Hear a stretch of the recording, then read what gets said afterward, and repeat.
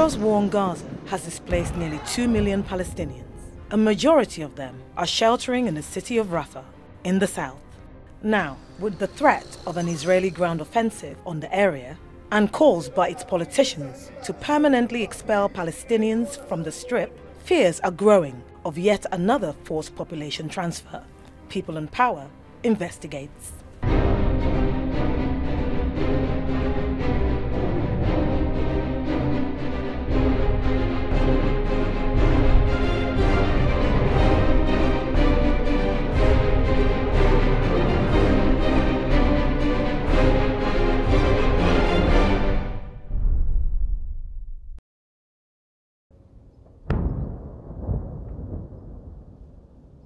We should create a humanitarian problem that will force Egypt and Turkey and Europe to absorb the Arabs as refugees.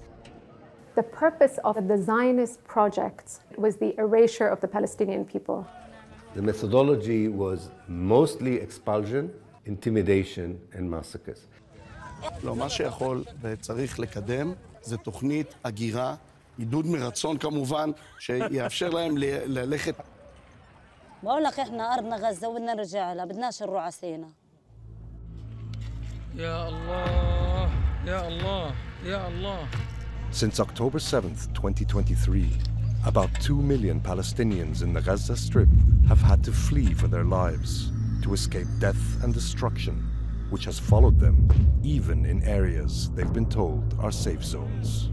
دمار كامل دمار كامل. Israel's war on Gaza has wrought an unprecedented humanitarian disaster. Pushed to and cornered in Rafah through air and land assaults by the Israeli army, Gazans fear the worst.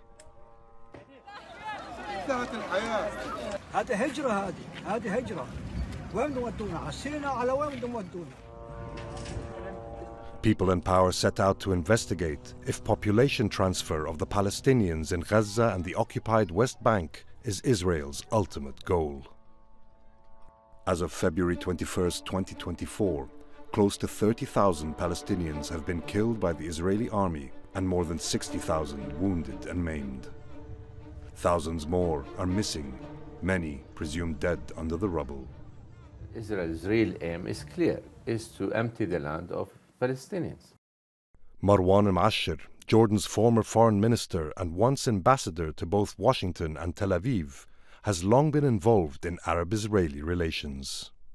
Israel is obliterating all forms of life in Gaza, not just human life, but the infrastructure, the schools, the places of worship, the hospitals, in a clear attempt to make Gaza uninhabitable so that Palestinians are forced to leave. Jordan has taken the lead in warning the world about the dangers of large-scale population transfers of Palestinians. I think on the first part of the question, on the issues of refugees coming to Jordan, and I think I can quite strongly speak on behalf not only of Jordan as a nation, but of our friends in Egypt, that is a red line. Because I think that is the plan by certain of the usual suspects to try and create de facto issues on the ground. No refugees in Jordan, no refugees in Egypt.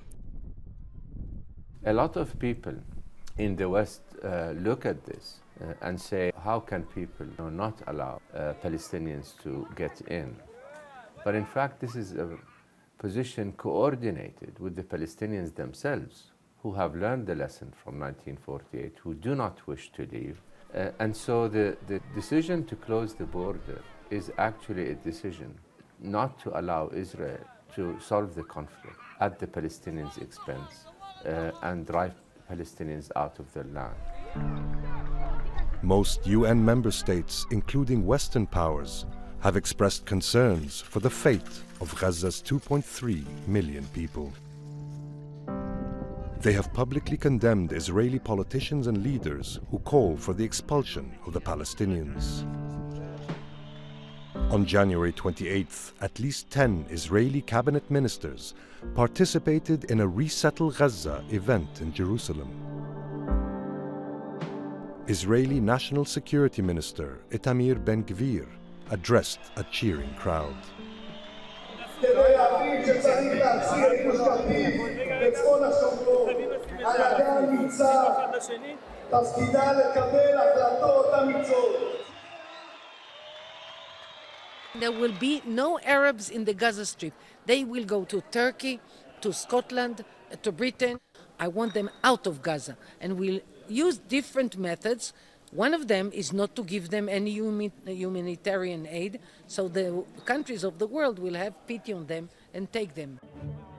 At one of the few entry points into Gaza, Israeli settlers storm aid convoys, preventing them from delivering food and medicine. One of the families waiting for aid is that of Amira Jaji. In October 2023, they fled Gaza City to a refugee camp in Rafah after their home was bombarded and their neighborhood destroyed. بدهم الاستيلاء على أراضينا وعلى غزة بعذبوا فينا وين نتهجر الرعاسينا وين مش أرضنا احنا بدنا غزة نرجع لها. Experts say plans to displace and transfer these Palestinians began decades ago. The most important method used by these European Jewish settlers to take over a land that will belong to the Palestinians and build their own homeland on it, the main method they were using was ethnic cleansing, expulsion, transfer if you want. Professor Ilan Pape is Israel's foremost historian on the ethnic cleansing of Palestinians. It really begins in the late 19th century when an ideological movement called Zionism decides that the best way to solve the problem of anti-Semitism in Europe and the best way for a modern future for the Jewish people is in the land of Palestine. So in that period between the late 19th century and the end of the First World War, Zionism becomes a fact on the ground in Palestine. At the time, it was the United Kingdom which was a chief architect and ally of Zionist aspirations in Palestine. The British ruled Palestine as part of their colonial portfolio between 1918 and 1948. So in the mid-1920s, the Zionist movement succeeds in buying land in Palestine, in two places called Wadi Hawaris and Marj ibn Ammar. Before Zionism, people also bought land. There were transactions. But the custom was the villagers who lived there for centuries remain. I mean, the change of ownership does not uproot. The Zionists, as landowners, the first thing they do, they go to the British government and say, you should evict the villages. So already in 1926, they evicted 11 villages, which means few thousand people, were the first Palestinian victims of ethnic cleansing. Deprived of their farmlands, expelled Palestinian villagers became part of the urban working class. Over the next decade, Palestinian resistance against Zionist settlers took the form of strikes and rallies, and increasingly, armed resistance. Killings of Palestinian leaders by the British contributed to the 1936 Arab Revolt. After the revolt, the British sent a commission to Palestine, and the commission was the first to think of the idea of two states. It included the relocation, the term was, of some of the population. Professor Assam Nassar is a Palestinian historian whose focus is the history of the British Mandate period. The main champion at the time was someone with the name of Yosef Weitz. And Weitz was the head of the Jewish National Fund, whose job was to acquire lands for Jewish use only. The discussions went further to the level that they started to think of where do we move these Palestinians. So when we reach the end of the mandate, that is May 1948, you can see that the Zionist movement managed to buy 5 to 6% of the land of Palestine, that's all, because people resisted and not everybody was willing to send land, understanding that purchase of land immediately is followed by eviction of people. It's a settler colonial movement of a project of displacement and replacement. Like all settler colonial movements, if they don't complete the takeover of the land and the transfer of the people, they will continue. Because they really believe ideologically that without a total control of the land geographically, but also demographically, namely to have an absolute majority or just an absolute presence. That's also the main motivation for the Israeli actions today in the Gaza Strip, and also it's the Israeli plans for the day after. While the refugees in Rafah ponder their day after moment, that day came for Yaqub Aoudi in the spring of 1948, when Zionist forces expelled them from their home in Lifta outside Jerusalem, leaving their homes uninhabitable and banning them to this day from ever returning. بذكر يعني امي وهي تولع النار، بدا اطلاق نار على البلد والعصابات الصهيونيه لما هدموا او لغموا 20 بيت مشان يطردوا الناس. Yaqub keeps his family property deeds, photos and a house key from Lifta close to his heart.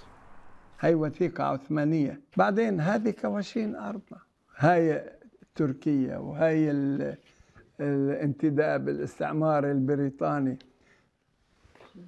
وستبقى لنا. هذه هذول صور، هاي طلاب مدرسة لفتة، هذه سنة 45، هذا أخوي هذا بن خالي وهذا. لفتة هي قرية من 531 قرية اللي دمرها الاحتلال كلياً. بسكنها 3000 نسمة قبل النكبة في أكثر من 550 بيت. First of all, they prepare a master plan for the expulsion in March called Plan D, Plan Dalet. And in April and the beginning of May, they implement it. And the first stage of Plan D was to take over the urban space of Palestine. And they depopulate most of the Palestinian cities. Out of the 75,000 people who lived in Haifa, only 3,000 remain. Haifa's old Arab neighborhoods today are sprinkled with Arabic name signs here and there, and old photographs on the homes of those who were driven out. South of Haifa, Jaffa was another major Palestinian port city that was forcibly depopulated by Zionist forces. Sami Abu Shhad's family was among the few that managed to remain. The main tools for ethnic cleansing of Palestine between 1947 and 1949 was violence by different Zionist terrorist groups. At that time, the British called them terrorist groups. All the important Palestinian cities, Jaffa, Haifa, Akka, Lid, Ramle, people were expelled. If you are imagining what is now being done to the Palestinians in Gaza, so they are pushing all the Palestinian population towards the city of Rafah, towards the border, and they said clearly that their strategic plan is expulsion. And they said that the preferable scenario is total expulsion of 2.3 million people from Gaza to Sinai, and then they do not also want to keep them in Sinai, they want to spread them all over the world. The Israeli Ministry of Intelligence on October 13, 2023, recommended the forcible and permanent expulsion of the 2.3 million Palestinians in the Gaza Strip to Egypt's Sinai Peninsula. After a leaked copy was published by the Israeli magazine Plus 972, Israel's Ministry of Intelligence verified the authenticity of the document. The vast majority of Gaza's new refugees are descendants of families expelled from what is now Israel, including Amira Jaji and her family.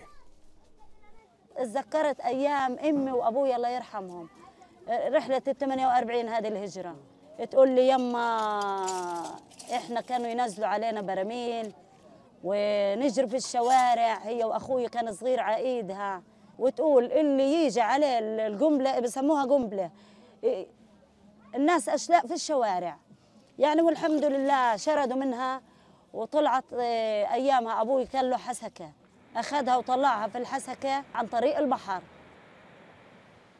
The majority were expelled through the sea because Jaffa is a coastal city. Those who went south, I'm talking about tens of thousands of people, were expelled to Gaza. Gaza is only 65 kilometers far from Jaffa.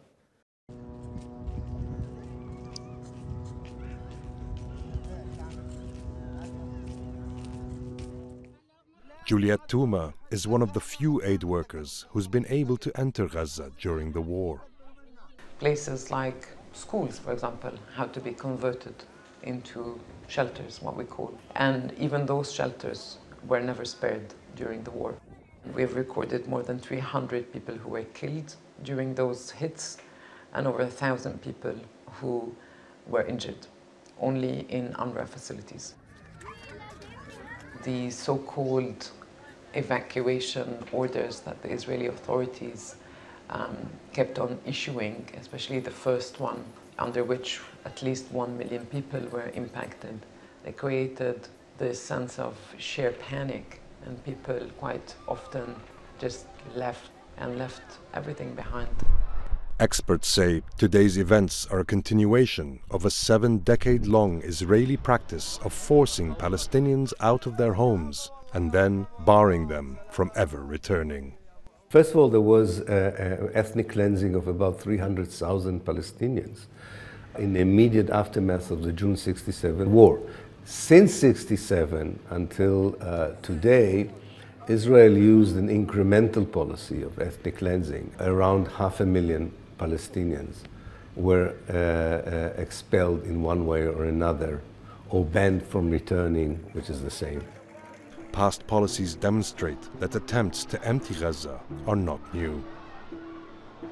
In 1967, there was a plan particularly of reducing the number of refugees in Gaza. And there were talks about let's destroy the refugee camps and transfer this population to Jordan, until Jordan started to prevent Gazans from entering Jordan. A total of 12,000 Gazans were let into Jordan in 1969 and temporarily settled in a refugee camp near Jerash. The Gaza camp is the poorest, most marginalized camp in Jordan. And that's because the residents of that camp, they don't have the national ID that they need to allow them to work. Nazal is a co-founder of a cooperative that helps Gazan women refugees in Jordan find culturally relevant employment. Amal Aradi is the descendant of Gazan Palestinians who were driven out of their homes twice by Israeli forces. أول بداية اللجوء الداخلي اللي كان لجدي وجدتي كانوا هم ساكنين في البلد الأصلية اللي هي القلعة. أخوي دايما بلوم أبوي أنت إيش اللي طلعك؟ ليش أنت بتطلع؟ كان أنت ضليتك في بلدك. بس بقول لي والله يابا اللي إحنا شفناه والتدمير اللي شفناه والذبح يعني خلانا نطلع غصب عنا وكنا إحنا صغار وما معانا أي وسيلة دفاع عن النفس. فحاليا لما شفنا فعلا صار في غزة وشو صار فيهم يعني عن جد قلت له يعني معاكم حق إنه أنتم طلعتوا. يعني كان إحنا ما انوجدنا فعليا. كنا بدنا نعمل إشي مميز يعني بخص أهل غزة بالذات. So you can see over the past 75 years consistent attempts to erase Palestinian identity. Simple ways like co-opting hummus. But tatriz is a way for us to affirm the existence and continuity of the Palestinian identity. So now you see symbols like the watermelon, like embroidery, like the keffiyeh, even without embroidery, being used within the global solidarity movement and within the Palestinian diaspora as a further confirmation, not only do we exist, but now everyone knows that we exist. Over the years, Jordan became a way station for millions of Palestinians pushed out of their homes and expelled into other countries. I am a descendant of a Jerusalemite family. God bless his soul, Abdul Hayy, my father. He settled in Qatamon, which is in the west part of Jerusalem, which was occupied in 48. So we were forced to leave, or we were kicked out in the war of 48. These are parts of the structural and architectural plans of our home in Qatamon. And I see the stamp date, and it says City Engineering Department, 4th of January, 1945. Well, this is, which I was very happy to see or find, my father's signature as an owner. And that's his name here, Abdul Hayy Khalil Atiyah. Muhammad Atiyah runs a farm in the Jordan Valley, right across from his birthplace in Jericho. He is one of up to 4 million Palestinian refugees in Jordan who await the moment they can return to their former homes.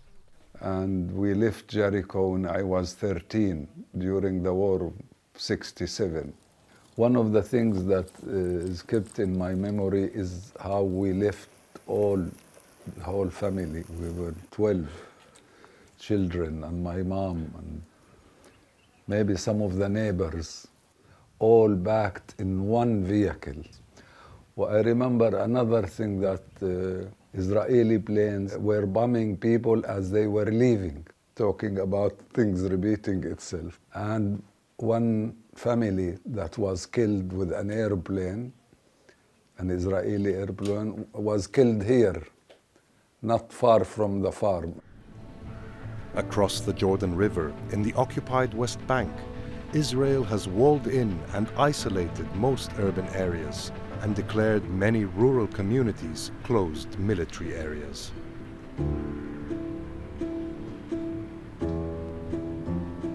Ain Samia, a community of 300, was declared a closed military zone in May 2023, and its residents expelled. In 2023 alone, a dozen such communities were banished at gunpoint. The people of Ain Samia now live in barracks less than 15 kilometers from their former homes. في 67 استحلونا إسرائيل. بعدها في 69 صاروا يرحلوا فينا هان ويجيبونا من هان ويرحلونا من هان. في 69 أعطونا 24 ساعة أطلع على رام الله. جبنا سيارة بتسريح، اللي تعدى السيارة ما بيطلع، وطلعونا حطونا في سامي. ولا تاريخ 15 شهر 5 اجت الشرطه، اجت سيارتين جيش وثلاث سيارات مستوطنين. من 67 لتاريخ اليوم والله ما تريحت ساعه في الليل منهم. والله انما احنا مهاجرين، يا اما يذبحونا فيها يا اما نعيش فيها، واحده من هالثنتين. In the occupied West Bank, more than 300 Palestinians have been killed by both Israeli settlers and the army since the war in Gaza began in a parallel battlefield.